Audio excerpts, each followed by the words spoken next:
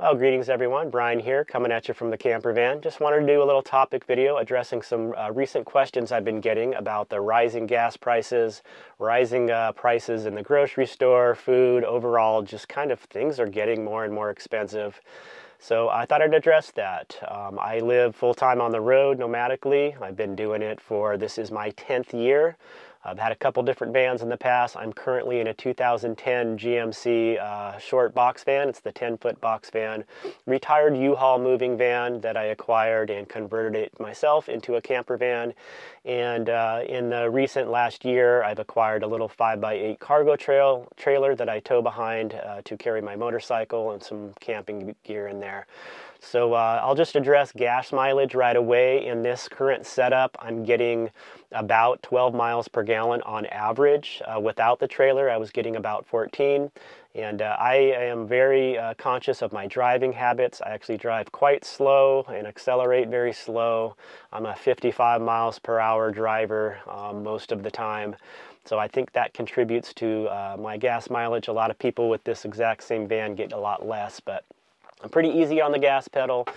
Sometimes the gas mileage will drop a little bit if I'm doing a lot of mountain driving, hill climbing, and if it's really, really windy out.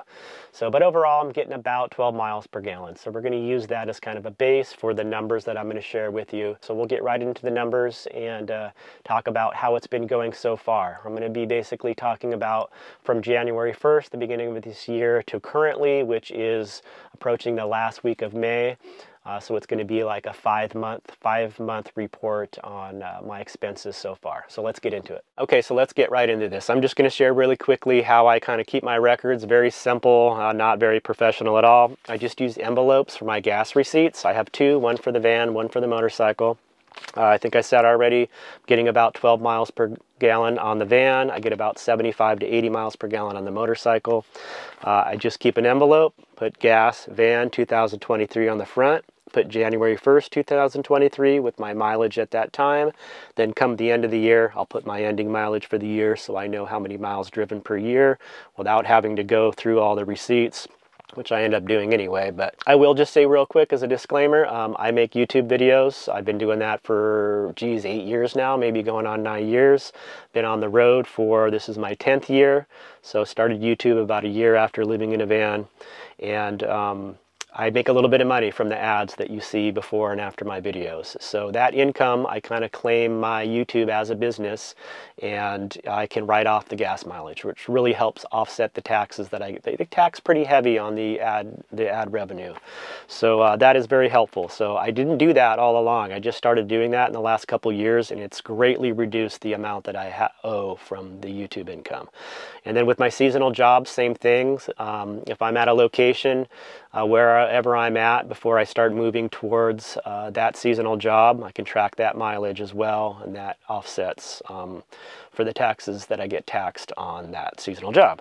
So anyway, inside the envelope are all the receipts so far for the last 5 months. Mileage on each receipt, so I can calculate my miles per gallon and just know where I'm at with my mileage. Do the same for the motorcycle. So I'll get right into the numbers.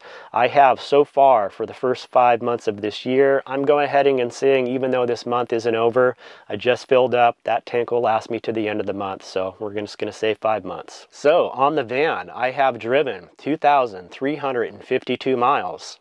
That has cost me $794.94 in gas. On the motorcycle, I have driven 2,125 miles. That has cost me $79.69 in gas on just the motorcycle. So for that first 5 months of this year so far, on average, I've spent $158.98 per month on gas for the van and $15.93 per month on the motorcycle. So that high efficiency on the motorcycle, I mean, it's amazing. Almost driven the same amount of miles and almost $800 compared to almost $80 in gas. So very, very efficient on the motorcycle. That was the idea with me getting that. Allows me to get to a base camp with the van, use the motorcycle for exploring around the area that I'm visiting, run into town if I need to keep my grocery stock up. It's just become an integral part of how I live this lifestyle. So I'll go ahead and break it down. That $158.98 per month for this first 5 months on the van gas costs, that's an average. So I'll break it down per month to kind of illustrate how I live my lifestyle. The winter months, I really slow my roll. That is the time of the year where a lot of the states that I really would enjoy visiting are having extreme winter weather, and that's something that I don't want to be in. So I head to the Southwest, Arizona, New Mexico area, and it's just a lot warmer, and I can hang out there. There's a lot of public land. I can camp for free and not move around much. So that's how I really save my money. So for the month of January 2023, I spent $68.65 in gas. That's like, as a nomad living on the road, like, people think you spend all this money in gas, but I mean, that's hardly anything. When I was renting an apartment and commuting to work every day, it was just insane how much I was spending in gas and the miles I was driving. So for February, $49.72. For March, $67.86. For April, $97.25. Did a little bit more driving come April. And in May, $511.46. And that was because we did a big drive. Kelly's mom passed, we got the news, and we just immediately started driving to where her mom is up in Washington, and just needed to be there for her dog and for Kelly to start taking care of everything that goes with losing a family member. So just want to real quick just address, I did a quick community post on that and on Instagram, and I just got a huge outpouring from you guys with just loving, positive support. Is very much appreciated. Kelly is going through it, and just appreciating the love and support from you all. So we're getting through it. So anyway, that's abnormal for me. Normally I do not drive that much in a 2-day period, let alone a whole month. So that was 1,191 miles, and that cost me $511.46. So still, on average though, with that big jump, that still kept me right around $160 per month in gas for the year so far. So that's how I do it. I just try to live within my means. I keep my, I know how much I have for a budget. I typically budget $300 a month for gas, and that's high-end maximum. I really try to keep it below that. So far this year, I'm doing awesome. I'm almost half of that. So, and then with the motorcycle, I think I already said it, 2,125 miles, $79.69. $15.93 a month on the motorcycle. So not much at all. I'll touch on kind of the camp locations, how we managed to do that. Spent most of our winter, actually all of our winter in Arizona. We started out in Lake Havasu City. There's public land just out of town there. Stayed there for a couple weeks. Then we moved into Quartzsite, Arizona. Kelly, we had work at the Big Ten event there that I helped her out with. So we stayed in Quartzsite for almost a full month, moved a couple camps. And that's really helped keep our costs low. Then from there, we moved to Apache Junction, Arizona. We spent a good couple weeks there around the Superstition Mountains. Beautiful, loved our stay there. Then it started getting hot, so we moved up to high elevation above 6,000 feet, almost 7,000 feet in the Williams, Arizona area. Stayed there for a couple weeks, loved it. And then we knew we were going to be making a slow roll up to Washington State for the summer. We did have plans on visiting Kelly's mom for the summer, and unfortunately she passed before we could get up there. So that was the plan anyway. We just planned on taking a good month and a half to make that drive. So from Williams, we went to Kingman, Arizona, and stayed there. We were going to stay for 2 weeks. We were there for a week before we got the call, and then made the jump there. So that's the locations we used. Arizona is a great winter state for the reason being that there's so much public land. There's so much of it that you can camp for extended amount of time and not have to drive much. Okay, so I thought I'd just go ahead and include some other monthly expenses just for your information. I do spend money on water. I try to find free water when possible for like showering.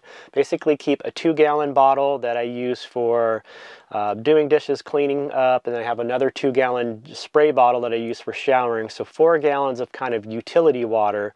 And then I also have 15 gallons, 3 5-gallon water bottles for my filtered drinking water. So I typically will use these water vending machines. You see them in front of grocery stores, gas stations sometimes. It's a reverse osmosis machine, and it's usually about 25 cents per gallon. So I've tallied up the amount of water that I use per month, and it usually ends up being about $30 worth of water. Gallon-wise, in a 2-week, I kind of go by 2-week periods. I'll usually use a full 10 gallons for drinking water, and then I'll definitely use up the 4 gallons for the utility water, showering and washing up in that. I have the 3 5-gallons, but I rarely in a 2-week period use all 3 of those. It's usually just the 2 10 gallons or so. So that's what I do for water. Cell phone internet, I spend about $150 between my phone and internet plan. Again, with the internet plan, that I think is about $75 or so, and I can write that off for the business. I pretty much just use it for uploading videos. Propane, I have a propane stove, and that is pretty efficient. I have a 1-gallon refillable tank. Propane is usually $3 or so per gallon, sometimes higher, sometimes lower, depending on the state. Lately, it's been about $3.50 per gallon. That 1-gallon tank will get me by 2 to 3 months usually. It just depends on what I'm cooking and how much I'm using it, but 2 to 3 months I think is safe to say. So it ends up being, like for this first 5 months, I think I've only filled it up a few times, so about $10 worth of propane. Comes out to about $2 a month in propane, so pretty nominal for that. My diesel heater, I do have a diesel heater in the van that I use just in the winter time. I'm done using it for the year. So this year, I think I spent about $30 in diesel fuel. Ends up being about $5 per month in the winter months when I need it. So not too bad there. So I'm gonna go ahead and move into the food. Food is my other big expense outside of gas. It's actually, I spend more money on food than I do gas. Again, very common misconception with this nomadic lifestyle. People think you're driving all of these miles and spending all of this money on gas. I've stated this in another video on a similar topic. I drive less miles than I ever have now that I live on the road. Working a normal 9-to-5 job, commuting. I ran my own business doing landscape maintenance for almost 10 years. Basically just driving in circles around town every day, doing people's yards. I drove way more miles per year than I do as a nomad on the road. So that's that. So food, yeah, is definitely my big expense. I set a budget of about $300 per month. And I will say with the rising cost at the grocery store, it's tough to stay within that $300. I've been going over. I think I've been about closer to $350 per month, if not $400 sometimes. It all depends. Each month is different. There's months where I run out of a lot of things that last me a long time, condiments and stuff, staples, rice, dried beans and stuff that I stock up on and get by for quite a few months. So those months when I still have that stockpile, I'm just kind of stocking up on the fresh fruits and vegetables, meats. I do have a 12-volt fridge freezer in the camper van. The freezer comes in very handy. I'm able to freeze meats and vegetables to store and use over time. So I kind of do a stock up, and that gets me by for a couple weeks. So I've been, again, struggling to keep within that $300 budget, almost impossible. I've had to adjust my diet. I've had to adjust a lot of the normal things that I enjoy eating and buying. I just can't afford them anymore. Eggs skyrocketed there for a while. I just stopped eating eggs. So definitely been a hit. Kelly is a very coupon, money saving, sale savvy person. I've learned a lot from her using these store apps.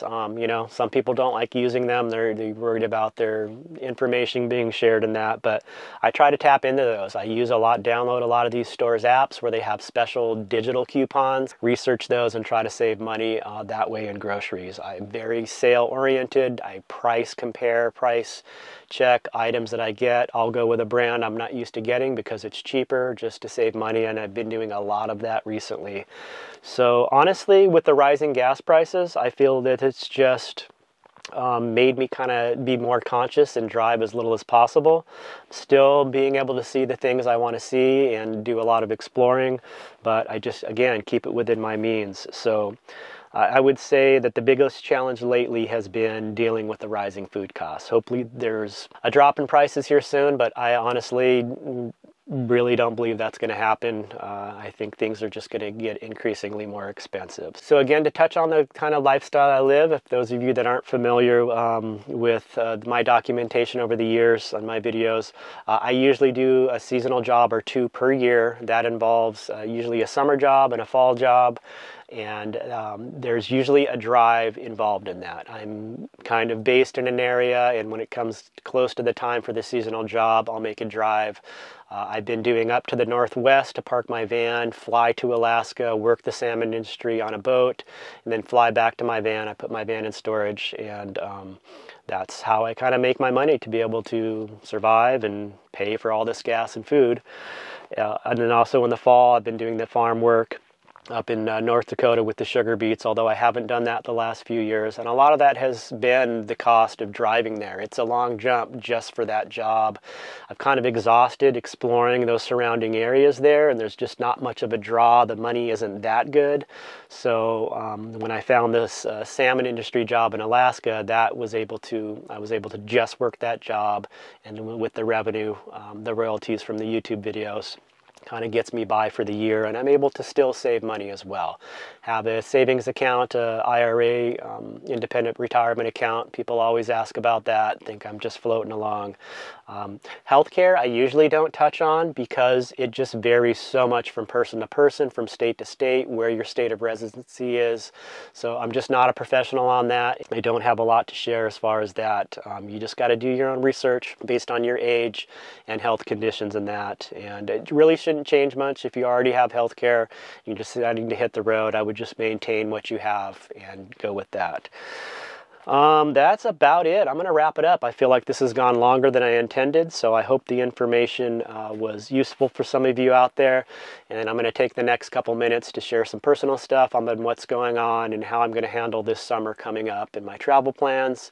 So if you guys want to stick around for that, I'm going to get into it. All right, well, it's time to give you guys a little update on the summer plans and what's going on and how this summer is going to pan out for me and Kelly. This is Hobbs. This is Kelly's mom's dog. That was one of the reasons we had to get up here so fast. When Kelly's mom passed, Hobbs went to animal control, and we wanted to get him out of there as soon as possible. He's older. He's about 12 years old and kind of has, he's had some issues his whole life, high anxiety, and we just knew that he'd be freaking out in that animal control being held there. So we got up here as soon as possible, got him out.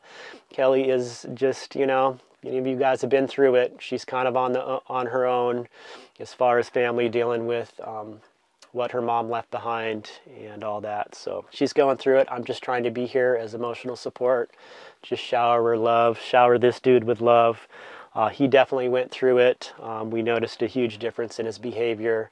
First week and a half or so, he was pretty, I think, in shock and just down behaviorally, but he seems to be snapping back. We've really just been giving him all the love that he needs. Hobbs. He's a Kerry Blue Terrier, interesting breed. Kelly's mom has had quite a few. Kelly actually had one for 15 years. So yeah, I'm just loving on the dude. He's a good guy.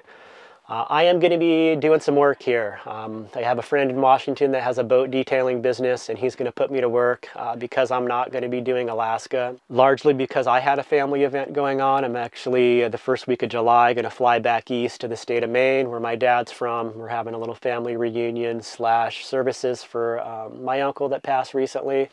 So we're going to be doing that, and then of course Kelly is going to be pretty grounded dealing with everything here, and I'm going to try to pop in and out and be here as much as I can for her, but I need to make money as well. So I'm going to be bouncing around the harbors in Washington, scrubbing boats, washing boats, helping my friend out. I'm going to continue to do what I do here and just document my lifestyle and how I do things. So I'll be showing you in some upcoming videos how I handle working a job while living in a van. It is possible. A lot of people do it. This is not the typical work camper seasonal job that I do that provides a campground and accommodations, but I'm going to work it the best I can. And my camper van is pretty stealth, I guess you'd call it. It's not very descript as far as it looking like a camper from the outside. It looks more like a delivery. People comment often that it looks like a freezer van from the back. Refrigerated van or something, meat truck. So I'm going to be trying parking around town to keep gas mileage down, be close to where I'm going to be working. And sometimes the guy that I'll be working for will be able to carpool with him so I can leave the van parked to save on gas. There is some equipment involved with the job, cleaning supplies and that I can't carry on the motorcycle, so I'm going to need to use the van. But for the most part, I'm just staying positive, and largely a lot of your guys' positive, loving support has really helped. There's just been an outpouring of messages and comments and emails of you just wishing the best and keeping us in your prayers, Kelly especially. And again, just so grateful to have this community of people that we built up over, gosh, I think we're coming up on 9 years of YouTube. This is my 10th year living in a vehicle on the road. So super grateful for you guys. I think of a lot of you like extended family, and I'm not just saying that, I really mean that. I mean, when I see your guys' comments, you may not know it, but I've gotten to know your names, your user handles on YouTube, and just appreciate you guys. It's a really neat thing. It's still weird to me, this whole online presence and online community. It's strange, but it's special. It's real. You guys are real people out there. I've got to meet a lot of you in person, and I'm just super grateful for you all. So I look forward to seeing you guys in the next video. Hope a lot of you stuck around for this personal message here. I appreciate you guys. Take care. Peace. Say bye, Hobbs.